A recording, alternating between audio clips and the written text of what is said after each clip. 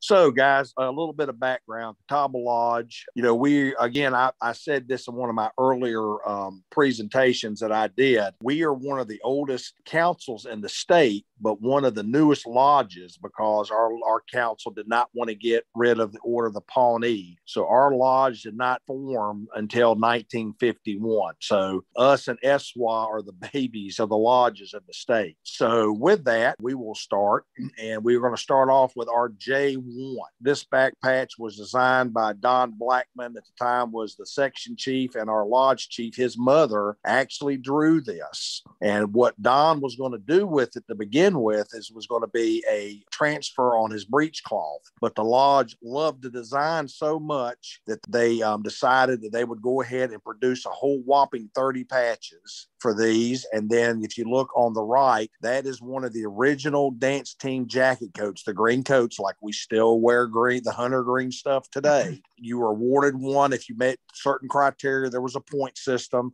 Nobody's been able to find the original point system. All I know is the gentleman who gave me the green coat said it was mighty hard to obtain one of these. And in the good market, before everything went crazy, this was about a $3,500 jacket pack. And again, only 30 of them made. They're very, very hard to come by.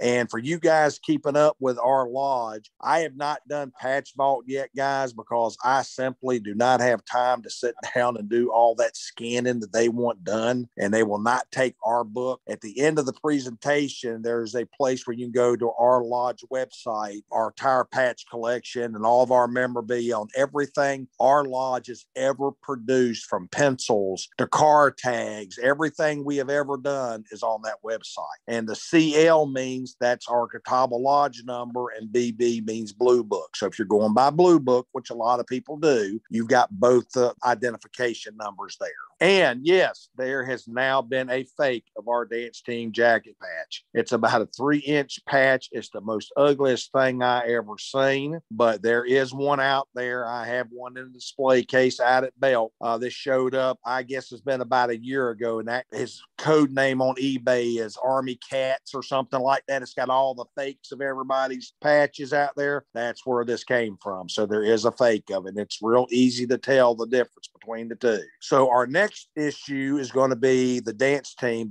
This one I actually had done when I was the dance team advisor, because we simply, guys, did not have the money. In the 80s, our lodge was absolutely broke. All the adult are the ones who gave us money to buy patches for conclaves and everything else. And then, they got paid back after the event. So I wanted to have a patch. So this is actually came from the J6, and I took it to a local embroiderer, and she put dance team on 25 of them for me. They were awarded to the boys. They were sewn on red silk team jackets that they got after they performed 15 dances.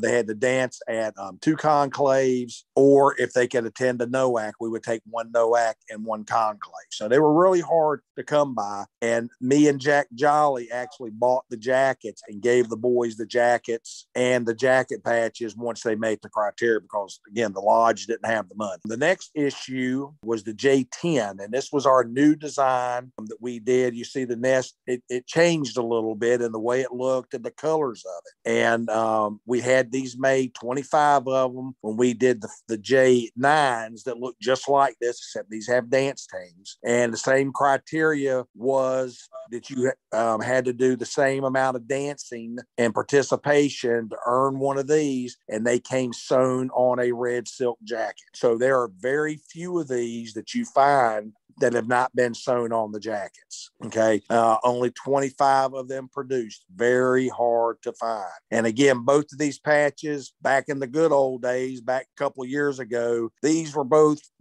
$1,200 to $1,500 jacket patches, and now they're between $300 and $500 if you can find one. They're still very hard to find.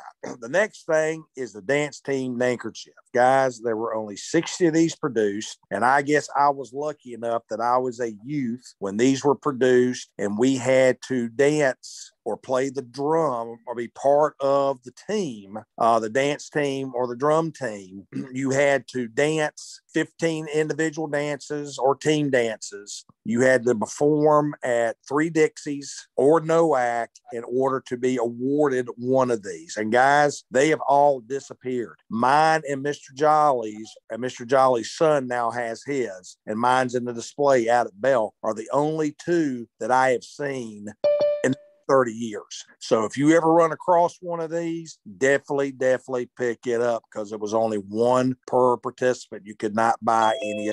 So very hard handkerchief to earn and ones to find out there in the world. Next, I'm going to talk to you guys a little bit about our fire rats. How many of you guys have been on ceremony teams, and part of your job also, other than being a ceremonialist, was to go, you had to get the fires done, put smudge pots out, make the torches, all that good stuff. Well, that's what I used to do when I was on the ceremony team as a young man.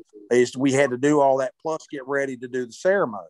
So about 20 years ago, we had a gentleman named Don Daner who came up with this program called the Fire Rats. And what these guys do is they do all of that before work, and the ceremony teams does not have to. They build the fire, they put out the smudge pots, they build the torches, they take care of putting the candles and the sashes out on the candelabras, or however you put your sashes out for your ceremony. They're sure that all the elements for each of the ceremonies are there. They set up for the pre-ordeal. There's also now, we have enough our vigil honor members. They help us set our vigil trail up on our Friday night vigils in the fall. And this is the criteria that you have to meet, and you are eligible to buy 1 patch every time you earn these. And the Fire Rat t-shirts you can get as soon as you join the team. So anyway, there has been several different issues of the Fire Rat patch. There's only been 50 of each one produced. So very hard to come across. Most of the guys, the first one they get is sewn on their jacket. And if you look up there in the middle, you'll see 2 of our Fire Rats wearing their vest. And, it's your vest to do what you want to. Most guys put their Ordeal Brotherhood or Vigil flaps on their pockets. I put a chapter hat pin on there or something. But for the most part, they're all pretty much uniformed. Okay. And they put the Fire Rat patch on the back of the vest. Again, the vest has to be bought by the individual Fire Rat. And then when you earn the patch, you have to buy the patch. And then most of the guys sew the patch onto that vest. And then most guys, because it is so hard, usually only earn 1 more patch before most of them age out and go on off to college. So these are running between $300 and $400 a piece. The first one, the J17, is probably the hardest to find now. That's the original Fire Rat, and they're hard to tell apart, guys. You have to look at each one to look at. If you look at the third one, what we did is we added a smudge pot to it. On the 100th anniversary one, we put the red sash and the 100 in the top of the bonnet. So there's very little difference in them. So you have to look at them close. Our next thing is our flute team.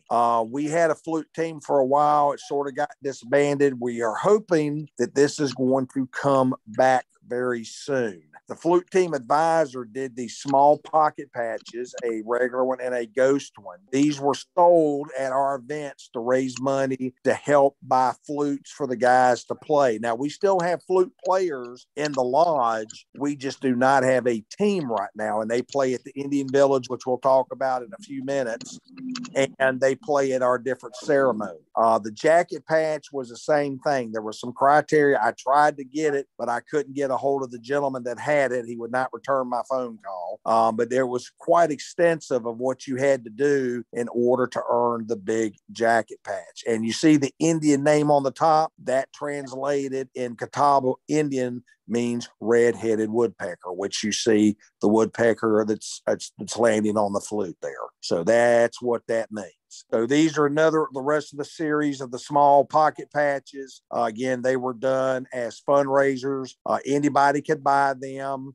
They were typically available at the Fall Fellowship for sale. And again, they went to help support the flute team in order to buy flutes. And also they bought, Joel Ferran would also buy supplies every year for the Indian Village. And we'll get to that in a minute, to where he let anybody come into the flute building area and make a flute out out of PVC, and you got to take that flute home with you at no cost. So it's pretty cool. The next thing we did, for you guys who are old enough, who remembers the great rain clave of 91, when we thought the whole camp was going to flood away, well, they sent us home early because of the floods. I mean, guys, it was horrible. It was bad. I've never seen it rain so hard in all my life. So everybody was sort of upset that they didn't get a chance to compete. So our lodge took it upon ourselves, and we came up with the Catawba Invitational that ran for 10 years, and we did it every fall out at our camp, and all the North Carolina lodges were invited to come and participate at this. It was ceremony and dance invitational, and it was really, really cool. And as you see, we alternated each year between a dancer or a ceremoniist into our patches, and about 10 years,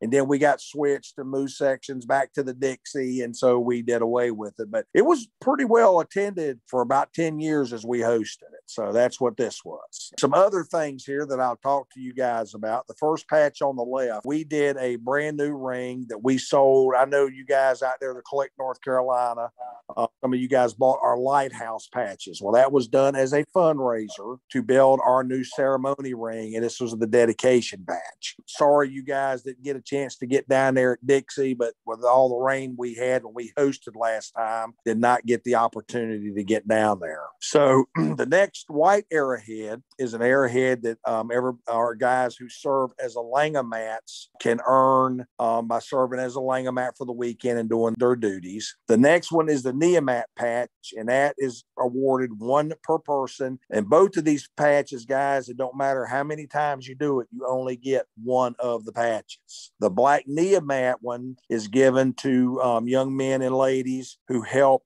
guide our guys through the brotherhood process on any given weekend. The top one and the bottom one are simply our vigil guide patches. If you serve as a vigil guide and you perform and do all of your duties as a guide, you receive one of these during the public recognition on Saturday morning during our fall fellowship. When your candidate receives his vigil, you receive your patch.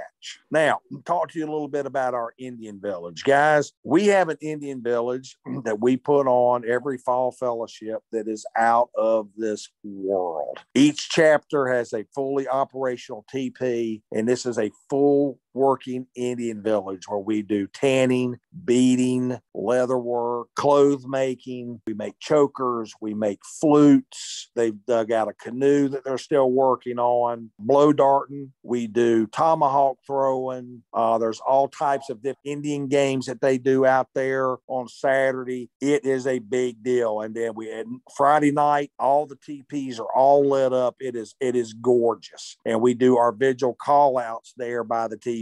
And there is a patch, of course there is, for the guys who work the Indian village. As you see there's certain criteria. Well, they have to attend so many meetings and have to be at so many events in order to earn the Indian Village pocket patch, the odd shape there. Just some more pictures of inside the Indian Village, some more Indian Village. Now, here is a picture of our ceremony ring at belt. So as you see, those totem poles around there are from the 2004 Dixie.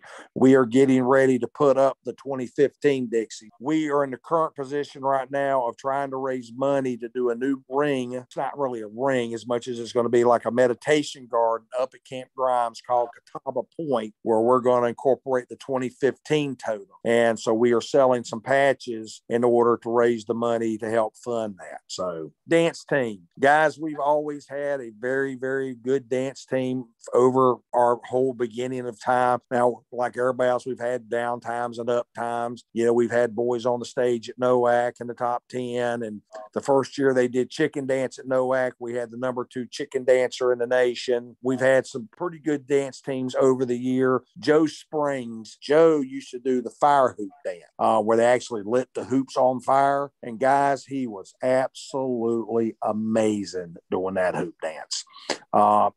Great dancers. Danced at NOAC a couple of times, never won for some reason, but he danced at NOAC, was on the stage 3 NOACs in a row. Just some more dance team pictures of our guys, all kinds of traditional, fancy, grass, straight. So, but anyway, that's my 10 minutes, guys. And again, if you go to our website, you can pull up if you go there and hit the toolbar and go down to history and then hit history, and then it'll open up the page that shows the patch collection, and you can click on that. And there's some more informational stuff at the beginning. The Order of the Pawnee stuff's on there. The Quest for the Golden Arrow information is on there. So it's some pretty good stuff, guys. So with that, that's all I got. Thank you, fellas.